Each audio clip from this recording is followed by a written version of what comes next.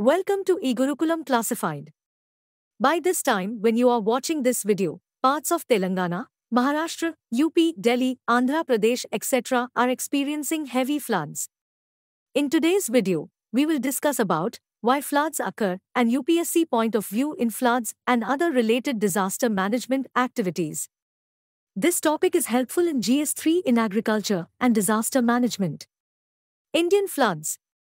India is highly vulnerable to floods. Out of the total geographical area of 329 million hectares, more than 40 million hectares flood-prone.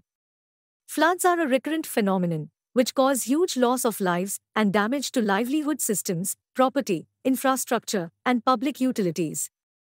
The average annual flood damage in the period from 1996 to 2005 was 4,745 crore rupees as compared to 1,805 crore rupees, the corresponding average for the previous 53 years.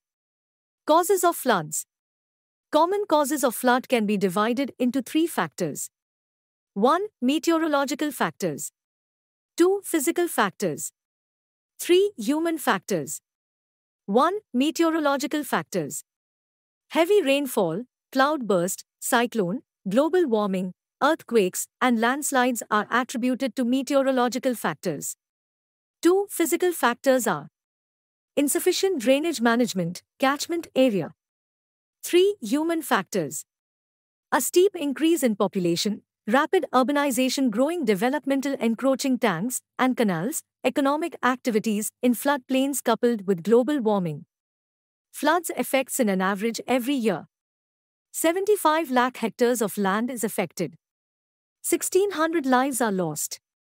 The damage caused to crops, houses and public utilities is 1,805 crores rupees. The maximum number of lives, 11,316, was lost in the year 1977. The frequency of major floods is more than once in 5 years. Unpredictability of floods.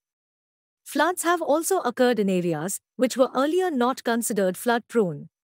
An effort has been made in these guidelines to cover the entire gamut of flood management. 80% of the precipitation takes place in the monsoon months from June to September. Why flooding gets worst? The rivers bring heavy sediment load from catchments. These, coupled with inadequate carrying capacity of rivers, are responsible for causing floods, drainage congestion, and erosion of river banks. Cyclones, cyclonic circulations, and cloudbursts cause flash floods and lead to huge losses. Some of the rivers causing damage in India originate in neighboring countries, adding another complex dimension to the problem. India's response to floods. National Disaster Management Authority's Executive Summary Guidelines have been prepared to enable the various implementing and stakeholder agencies to effectively address the critical areas for minimizing flood damage. Continuing and large-scale loss of lives and damage to public and private property due to floods indicate that we are still to develop an effective response to floods. What are the solutions for flood management in India? Structural measures are storage reservoirs, embankments, diversions, and non-structural measures are flood forecasting and warning, floodplain zoning, flood insurance and flood awareness and education. What is the way forward? The entire suite of measures, structural and non-structural, appropriate mix of grey, blue and green infrastructure needs to be considered for flood management. Mindsets need changing. Flood flows should be seen as a resource to be conserved for subsequent use and water security. A river basin approach should be adopted for flood management while taking care of the environment. It is prudent we upgrade the hydro infrastructure in the country now so that the tools to manage increased variabilities are available in time. Hope this content helpful for your preparation, and please provide us your valuable feedback.